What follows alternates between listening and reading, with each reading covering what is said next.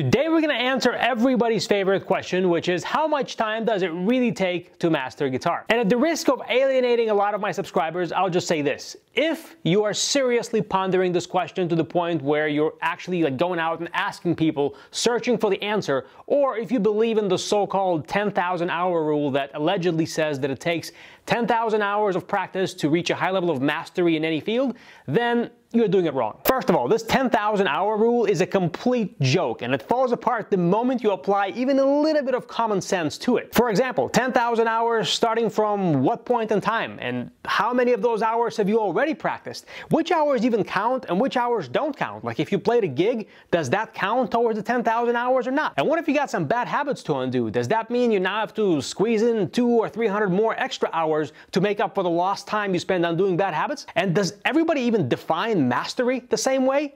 Oh, and by the way, is it really 10,000 hours exactly on the nose, or is it more like 9,862 hours rounded up? Okay, calm down. Of course I'm being facetious here. I realize that this is not exact science. It's just a simple rule of thumb to let people know that it takes a lot of freaking hours to get good at guitar.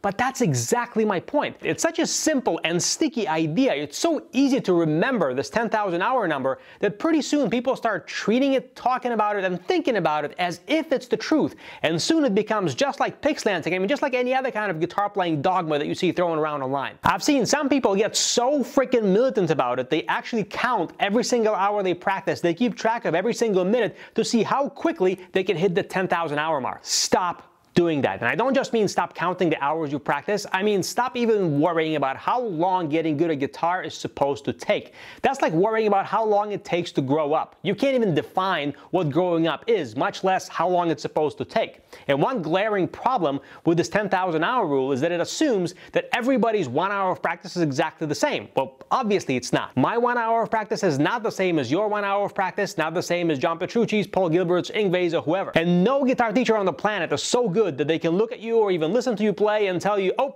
you've got this many hours left before you're a master. But by far the biggest problem I have with this 10,000 hour rule, or even just asking the question of how long it's supposed to take to get good at guitar, is that your frame of reference now becomes external instead of internal. What I mean by that is it's so easy to stop focusing on the process of practicing guitar in the best way possible and squeezing maximum amount of results per minute out of every time you spend with your guitar, and simply passively coast and just wait for that amount of time to go by before you can call yourself a master. Guys, hopefully I don't have to tell you that this is not how practicing works. This is a great example of why I'm often against setting specific outcome-based goals with strict deadlines, because you often limit yourself and sometimes can even make reaching your goals take much longer, since you have no way to really objectively know how long reaching any goal is supposed to take. So let's say you randomly decided it should take you 10,000 hours, or plug whatever number you want in the blank there, to reach your goal. But what if you could have reached that goal in 9,000 or 8,000 hours if you simply focused on the process instead of the outcome? If you focused on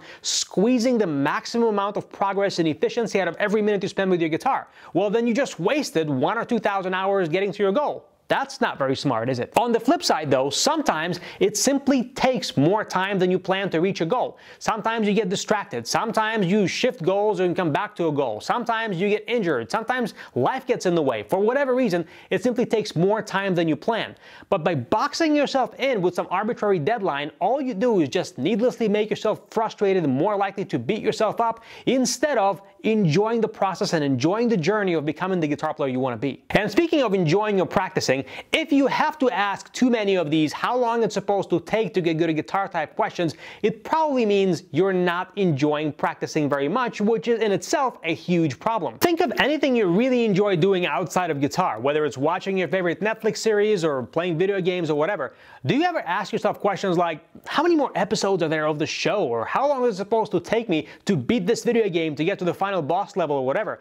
You probably never ask these questions because you're so into the process, you're so present in the moment, you're enjoying every second of it, you're actually hoping it takes longer for it to finish. Well, practicing guitar, when you do it the right way, is supposed to feel a lot like that. Of course, it's not as mindless as just watching your favorite Netflix series. Yes, there's some thought involved, you have to pay attention and you have to solve problems, but that process should feel enjoyable because every time you solve a problem or develop a skill, you level up your playing, and that that means you can now play better, with more accuracy, more speed, with less effort, with more consistency, and all of that whole process should feel enjoyable. So instead of asking how long is it supposed to take me to get through the sucky part of practicing that I don't want to do so I can get to what I really want to do, which is just play guitar really well, a better question to ask is, how do I make practicing guitar more enjoyable and more effective so I enjoy doing it more and I look forward to doing it more? And one way to do that is to have an arsenal of guitar practice and technique, problem-solving tools on your tool belt that help you solve various guitar playing problems in less time.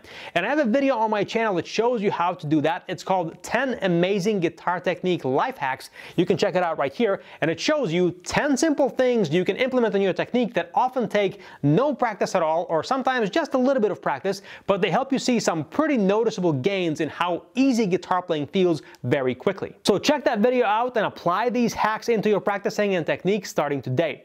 Also, if you want some more help with building your guitar speed but you hate practicing slowly, hit the link in the description of this video or go to the page that's on the screen right now. I'm going to show you a free 1-hour masterclass called Guitar Speed Formula. What it is a new way to build guitar speed that does not require you to start slow and gradually build speed in small increments, because let's face it, that's a pretty boring way to practice, and more importantly, doesn't work nearly as well as most people tell you that it does. If you want to know a new way to build speed, go to the page on the screen right now, enter your email address, I'll send you the video for free. And if you like this video, hit the like button so YouTube knows you enjoyed it, and it'll spread it out to other guitar players like you, and they'll benefit from it the same way you did. This is Mike Filipov, guitar practice expert from PracticeGuitarNow.com. I'll see you next time.